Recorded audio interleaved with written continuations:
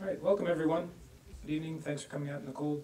I'm Anthony Mata, the Assistant Director of the Nanovic Institute for European Studies. Welcome to the continuing Nanovic Institute film series, which this semester has the theme of the best of recent European film.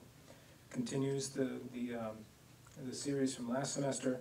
I see that a lot of you have picked up our brochure or our placard about the series this semester. We're excited about what's happening. I wanted to let you know, before I introduce the speaker tonight, who has about 6 or 7 minutes worth of introduction about this film, to bring to your attention a news item that I discovered just today. It's dated 27 January 2011, Moscow Times. Russia to keep key Katyn files classified. A Russian human rights group lost a legal battle on Wednesday to declassify documents from a probe into the 1940 Soviet massacre of Polish officers at Katyn. The refusal to reveal why, in 2004, prosecutors dropped an investigation into the killings, may further sour relations, etc., etc. The Russian Supreme Court did not disclose the legal grounds for its rejection of the appeals by rights group Memorial. So, when I initially talked to the faculty about which films to show for this series, the plane crash over the forest had occurred. We knew about this film. It had won many awards. We thought, well, we should program this, but we didn't know that it would continue to make news even today. So to tell you more about this is Mikolaj Kunicki, who is Assistant Professor of History here at Notre Dame. Thanks.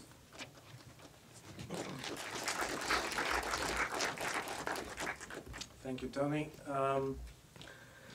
Good evening. I would like to start actually, and I hope, even though he said that I'm going to speak for 6, 7 minutes, I hope that you don't mind 10.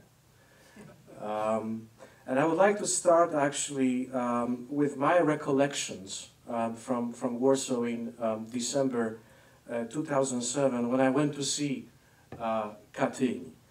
And there was one particular thing which really struck me actually as I was sitting in the screening room, which was silence, occasionally broken by sobs, and nothing against you folks, but nobody was eating popcorn.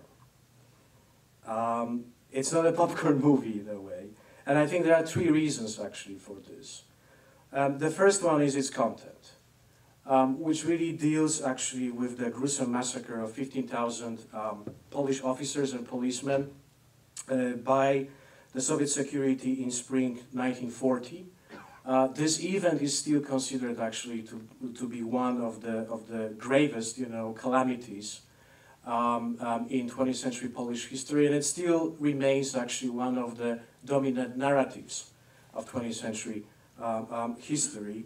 And what is also interesting about this event is that outside of Poland, this crime still remains one of lesser known episodes of World War II. The second reason why this is not a popcorn movie is that here we basically have one of the leading auteurs and giants of world cinema, Andrzej Wajda, at work. And the third reason is basically the movie itself, which is not another Hollywood flick, but a movie which, instead of entertaining, really seeks to educate and involve audiences in cinematic dialogue about history, about national character, about memory. And I think that sometimes we miss basically this sort of approach in filmmaking in our country. Now, the facts of the massacre have been well known, but let me repeat some background for this part of tonight's audience, which is not so acquainted with Polish history. The murder of 15,000 Polish officers in the forest of Katyn in western Russia and 2 other locations occurred in April and May 1940 after the joint Nazi-Soviet invasion of Poland in September 1939. The reason for this massacre was very straightforward. And that is that these were members of Poland's elite, active duty soldiers as well as reservists. So these people were journalists, lawyers, doctors, academics or businessmen. These people had to be eliminated in order to Sovietize Poland's eastern territories and simply to break the backbone of the nation. The massacre site was discovered and very well publicized by the Nazis in the spring of 1943. The Soviets blamed the Nazis. The Western Allies resolved to ignore it in order to keep the war against the Nazis going without losing their Soviet ally. For the Soviet-backed Polish communists who took over the country in 1945, the Katyn murder was a taboo. And it also happened to be, I think, one of the founding lies of the communist regime in Poland. Not until the early 1990s did the Soviets and then the Russian government admitted Stalin's guilt. And what is also interesting actually about the crime in our tonight's context is that one of the killed officers was Jakub Wajda, the father of Andrzej Wajda, the director of the movie you are going to see tonight. So for Wajda it was a very, very personal project. He spent approximately 12-13 years working on the script, gathering basically the crew, and then acquiring eventually what amounts to a super production budget in Poland, approximately $6-7 million. Now, a few words about Wajda. Born in 1926, Andrzej Wajda has been a filmmaker for nearly 60 years. He's a world-renowned director who, together with several other characters, created what is known in the world of cinema cast as the Polish School. The generation of very gifted filmmakers that really established Polish cinema on the cinematic map of the world in the late 1950s and 1960s. The Polish School really focused actually on Poland's traumatic history and its impact on individuals. It also confronted the national patriotic canon. It confronted the glorification of romantic heroism and martyrdom. Wajda's personal qualities include his painter's eye.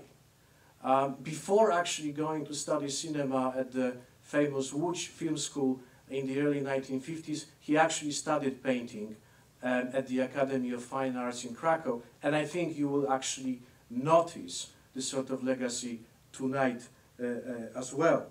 But we also basically have his preoccupation with history and society in his homeland. And you also will notice actually willingness to engage audiences in conversation rather than imposing sort of, one-sided vision.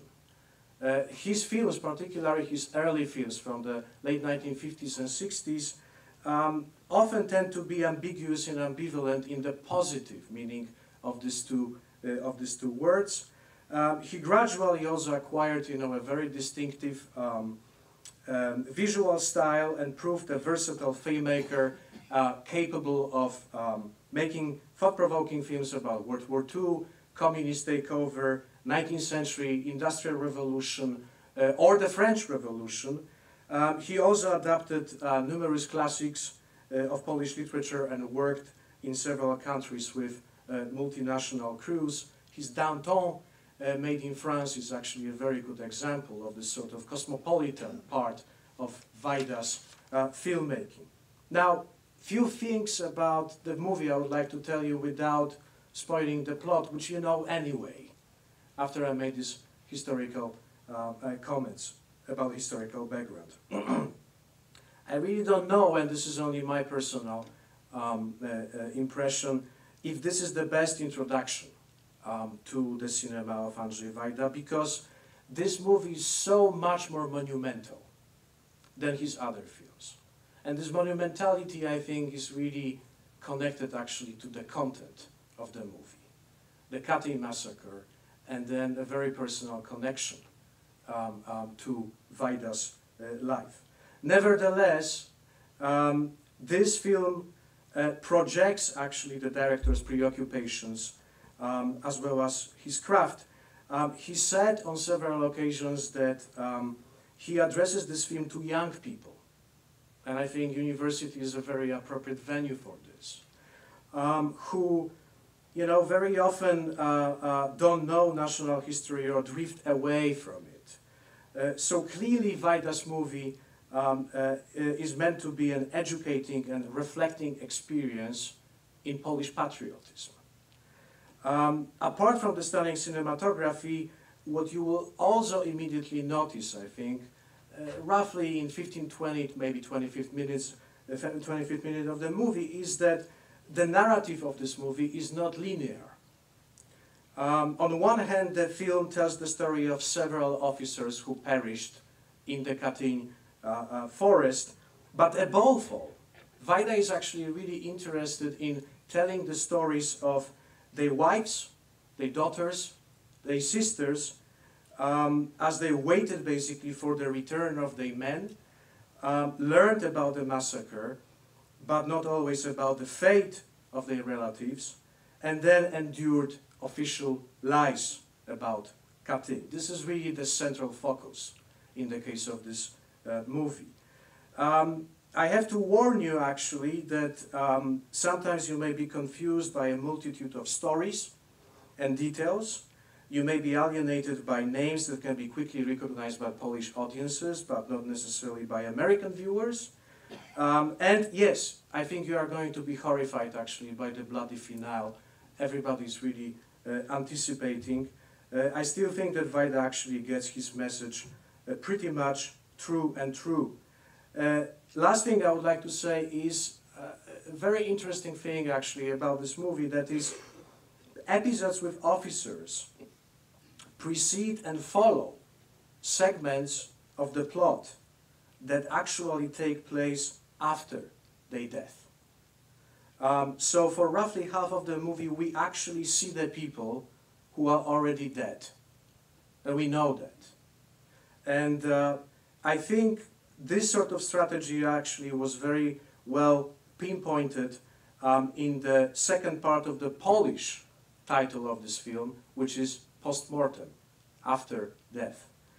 I think it would be inappropriate of me to wish you enjoy Katyn or have fun, but I very much hope that you will spend a reflective time and that this film will stay with you, perhaps will make you watch Wajda's other works or learn more about the Katyn massacre. Thank you very much.